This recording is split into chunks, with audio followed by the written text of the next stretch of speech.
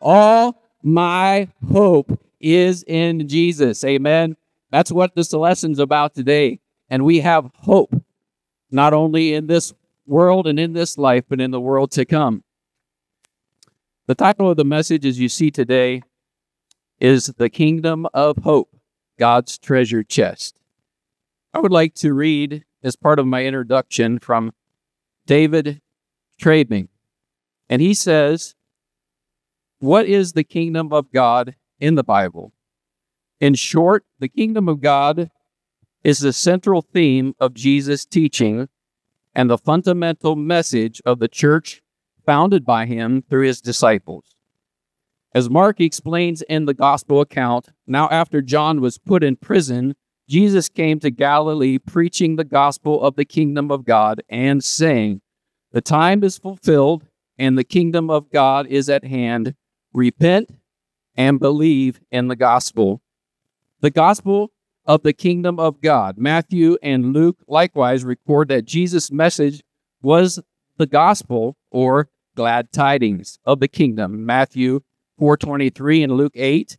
Even though Matthew referred to it as a kingdom of heaven, and Paul once called it the kingdom of Christ and God, the predominant name in the scripture is the kingdom of God. Jesus consistently taught them this same message of hope. The gospel means good news, right? The gospel, the hope, the good news of the kingdom through his ministry. His parables, stories with spiritual lessons often dealt with the kingdom, or this kingdom of hope, which God the Father and his Son had prepared prior to the existence of man at the foundation of the world. So, what is the definition of hope? There are many definitions of hope, but there are basically two kinds of hope. There are two kinds of hope, worldly or temporal hope, and then we have, on the other hand, the hope of believers. In a general sense, hope is a mental focus or feeling of anticipation regarding a future outcome, either of something we want to happen or wish to be true, or don't want to happen or be true. Secular hope is subjective expectation. It may be solidly based or misguided, as it does not consider God's will. We hope for things we want. I hope I get the job. I hope that she'll marry me. I hope my child returns home safely. I hope I don't get sick, and the list goes on and on. But worldly hope is not a virtue, as it usually contains some degree of uncertainty, doubt, and personal bias, and can often be misdirected. But let's take a look at the biblical definition. What's the biblical definition of hope? It is sure and confident expectation of receiving what God has promised us in the future. The believer's hope is not a faint or obscure wish, but an anchor for the soul, firm and secure, and we find that in Hebrews 6:19. In Scripture, hope is a virtuous quality because it contains no doubt, always trusting in God's faithfulness and presence, no matter the circumstances, whether good or bad. Now, I will tell you that I have been working on a message when I would have opportunity to preach it again, and I was planning to use it today, but I was at work probably a week ago, and one of those moments when the Lord speaks, you might think I'm crazy, like Pastor Tim says, you might think I'm crazy, but the Lord talks to us, doesn't he? Aren't you glad for those moments when he clearly speaks to you and he says, I want you to go here, and there you will find what I want you to talk about this Sunday. And the subject, obviously, is hope. So I don't know who you are or where you are or what your situations may be today, but I will say to you this, that God on purpose gave me this message. And I would like us to take a minute to pray, because this isn't my word, this is God's word. Heavenly Father, we thank you for the truth of your word. We thank you for Jesus, who is our Savior, who is our hope. Lord, we thank you for the Holy Spirit, who is our comforter, our guide, our teacher, and the inspiration that's behind your word today. We thank that your word is alive and well, but I'm praying, God, that you will hide me behind the cross of Jesus and let Jesus be seen. I pray that the words that I speak will be your words, Lord, not mine. Your words have hope, and your words have power. We pray that in everything that you be glorified, and the people and individuals here in the parking lot and inside, that you would minister to them and you would infuse new life and new hope into them. In the mighty name of Jesus, amen. God's treasure chest. There we can find many, many good things, but there are three fundamental, foundational things that we find in there. First of all, we find the foundation of hope. What is the definition of hope? We've already talked about that. Our hope as Christians are not in earthly things, possessions, power, or fame, or even the next leader or president of the United States. But our hope is in not just something, but in the person of Jesus Christ. He is our hope. The word hope is found in the Bible at least 120 times, depending on the translation. So let's take a look into the hope chest and see what we find there today. The foundation of hope. 1 Peter 1:18 through 21. For you know that it was not with perishable things such as silver or gold that you were redeemed from the empty way of life handed down to you from your ancestors, but with precious blood of Christ, a lamb without blemish or defect. He was chosen before the creation of the world, but was revealed in these last times for your sake. Through him, you believe in God, who raised him from the dead and glorified him, and so your faith and hope are in God. I like the song that we sang this morning, My Hope is Built on Nothing Less Than Jesus' Blood and Righteousness. I dare not trust the sweetest frame, but wholly lean or wholly trust in Jesus' name. Christ alone is our cornerstone, our foundation. Without him, as the central figure of our faith, we do not have hope. Hopelessness is prevalent in our world today, as you know, as you read the headlines or you listen to the news. The negative news and noise is relentless. The feelings of hopelessness can quickly overwhelm us if we do not have a proper foundation. As many of you know, I work in construction, and I know a little bit about foundations, and I know some about building. But what I do know is that if the foundation is not properly laid, the whole substructure and the structure will not last. It will crumble and it will decay. In Romans 8:18 through 28, we read these words. I consider that our present suffering are not worth comparing with the glory that will be revealed to us. For the creation waits in eager expectation for the children of God to be revealed. For the creation was subjected to frustration, not by its own choice, but by the will of the one who subjected it in hope, that the creation itself will be liberated from its bondage to decay and brought into the freedom and the glory of the children of God. We know that the whole creation has been groaning as in the pains of childbirth right up to the present time. Not only so, but we ourselves who have the first fruits of the Spirit groan inwardly as we wait eagerly for the adoption to sonship, the redemption of our bodies. For in this hope we were saved, but hope that is seen is not hope at all. Who hopes for what they already have? But if we have hope for what we do not yet have, we wait for it patiently. Let me say that again, verse 25. But if we hope for what we do not have, we wait for it patiently. In the same way, the Spirit helps us in our weakness. We do not know what we ought to pray for, but the Spirit himself intercedes for us through wordless groans, and he who searches our hearts knows the mind of the Spirit, because the Spirit intercedes for God's people in accordance with the will of God. And I especially like this verse that you know well, Romans 8:28, and we know that in all things God works for the good of those who love him, who have been called according to his purpose. We don't always understand God's ways because his ways are higher than ours and his thoughts are higher than ours. But God has a plan and purpose even in the midst of an evil, wicked world where there's pain and there's suffering and we don't understand why, God, why did this happen? Why did that happen to me or to my child or to my parent? Ugly things happen because we live in a broken world. Because of Adam and Eve, they messed it up in the beginning. And if it had not been Adam and Eve, it would have been somebody else that messed it up.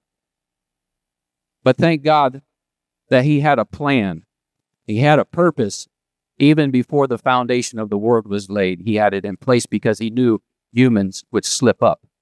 But God loves us so much that he gave his only son that we might have hope and so that we might have life. My second point is the source of hope. Our hope comes from knowing what is in the Word of God. How can we know about God? How can we know about his miracles, his purpose, and his plan, and especially his plan for you, unless you open the Word of God? Hope and faith are inseparable. You cannot have one without the other.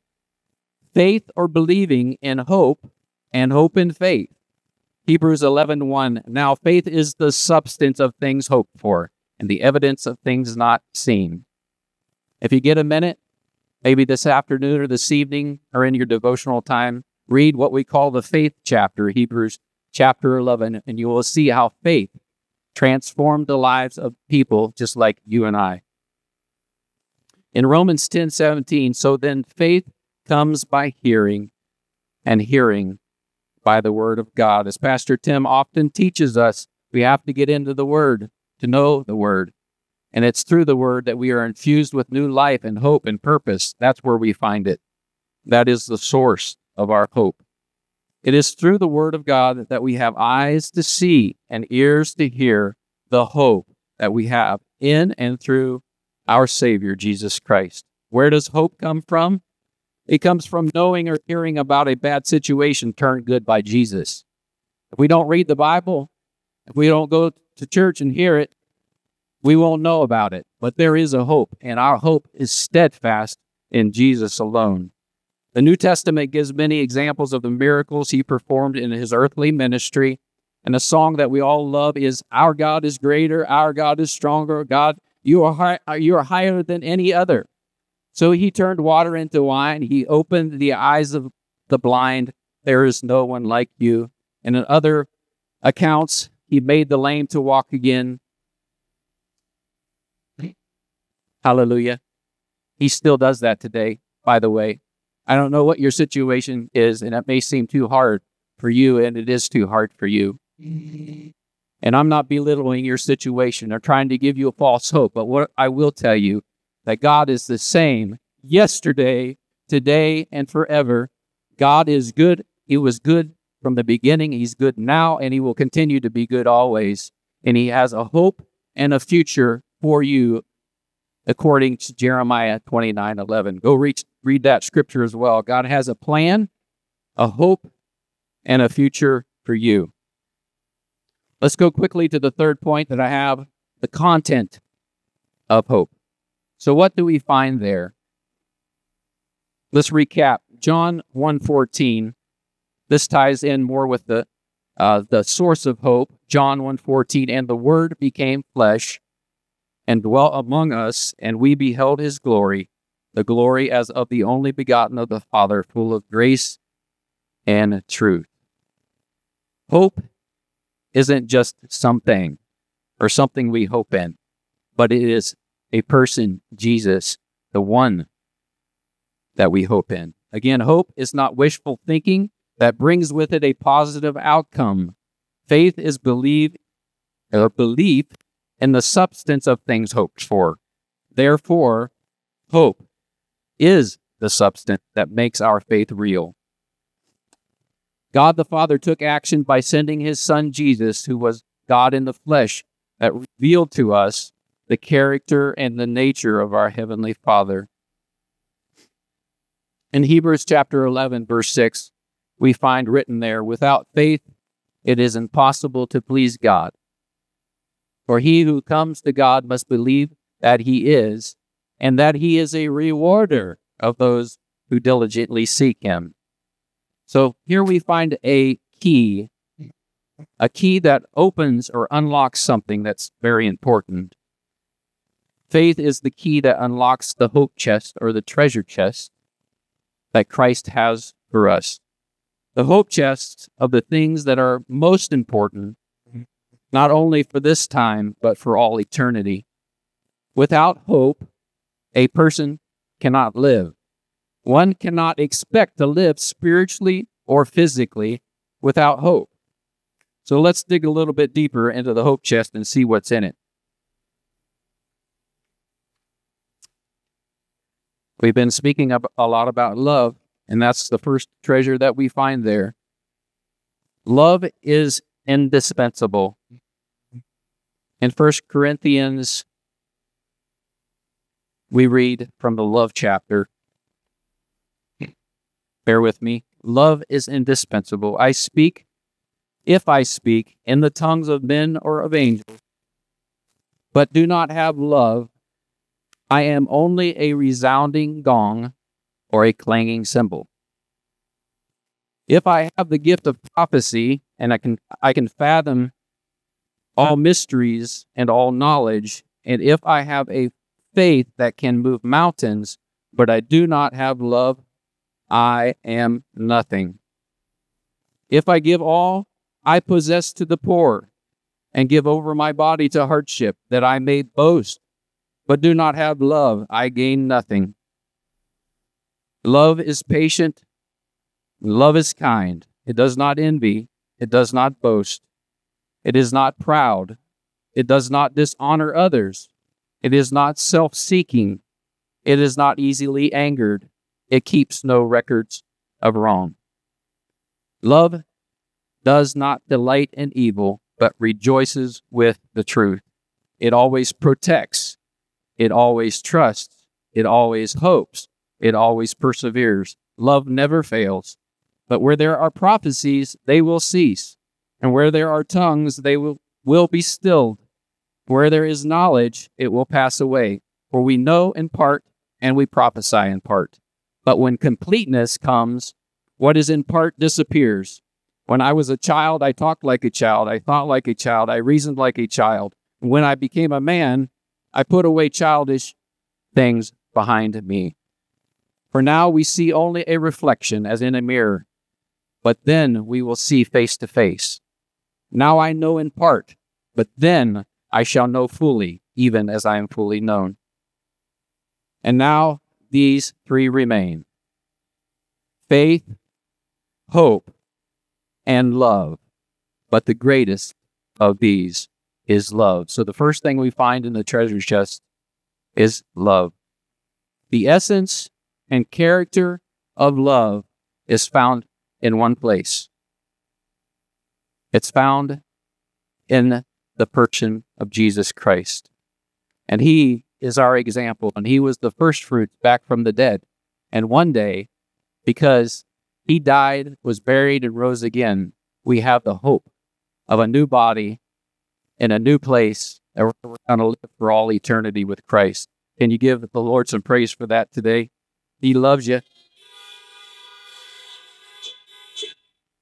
Amen. The second thing that we find in this treasure chest is salvation or deliverance. For God so loved the world that he gave his only Son. For what reason? He came to give us life. He came to save us. So salvation and deliverance. For God so loved the world that he gave his only begotten Son, that whoever believes in him should not perish, but have What is it? Everlasting life. Not just temporary life, but everlasting life. Jesus calls us to himself in Matthew 11:28. Come to me, all you who are weary and burdened, and I will give you rest. Take my yoke upon you and learn from me, for I am gentle and humble in heart, and you will find rest. And what does he say? For my yoke is easy and my burden is light. Satan wants to bind you in his yoke. But the anointing, the yoke-breaking anointing that Jesus brought, is totally the opposite. He doesn't yoke you down. He yokes you up alongside of him because he wants you to be with him, because he loves you and he has a purpose and he wants to teach you. And because he loves you with an everlasting love, he can be trusted with your life and with your circumstances. There's nothing that goes unnoticed by your loving Jesus. He gave everything to save you and to give you hope. And that's what this message is about today. He gives us love. We know that in the Old Testament, we were given the law and the prophets. But we know that the law cannot save us. According to New Testament scriptures, it was his love that drew us to repentance and gave us a reason to trust him, a reason to surrender our lives to the only one that we should surrender our lives to. These great words of our Lord have been a balm of healing to millions of weary Christians. God does not promise a life devoid of hardship. But for those who have attempted to carry their own burdens and earn their own salvation, it is water to a man in a desert who is dying of thirst. Jesus saw that humanity was harassed and helpless in Matthew 9:36. The sheep of his pasture were thirsty for living water. He himself will lead us by still waters for a peaceful drink. Weary and burdened is a perfect way to describe the state of men and women on earth in today's hurried society more than ever. But the Savior beckons us to stop and look to him for rest. Isaiah 30:15. And repentance and rest is your salvation. And quietness and trust is your strength. But you would not have it. How hard it is for us in our flesh to do the one thing that would be easiest, and that is simply to trust him and lay our burden at the feet of our Lord and Savior, Jesus Christ. I'm so thankful that Jesus saved me and saved you.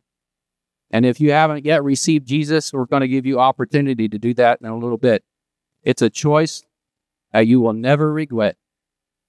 You have to give him everything, but it's worth it. It's truly worth it because he loves you and he has a purpose for your life. The final thing and the final point I have is healing. And we find that is a familiar chapter in Isaiah 53:5. But he was pierced for our transgressions. He was crushed for our iniquities. The punishment that brought us peace was on him, and by his wounds we are healed. Our healing is both spiritual and physical. They were both paid for by Jesus. Physical, mental, emotional, and spiritual healing belongs to us through the death, the burial, and resurrection of our Lord Jesus Christ. And I know it's not Easter Sunday yet. We're about 4 or 5 weeks out yet, I think. But God gave me this message of hope for you today. We serve a risen Savior. He's in the world today. In John 10:10, another familiar passage, the thief does not come except to steal and to kill and destroy. But Jesus said, I have come that you may have life and that you may have it more abundantly. That is Jesus' call to us. He beckons us to himself. He is your Savior. He loves you with an everlasting love that will never fail you. Hallelujah. And he has salvation and deliverance for you today. and he also has healing in store for you today as well.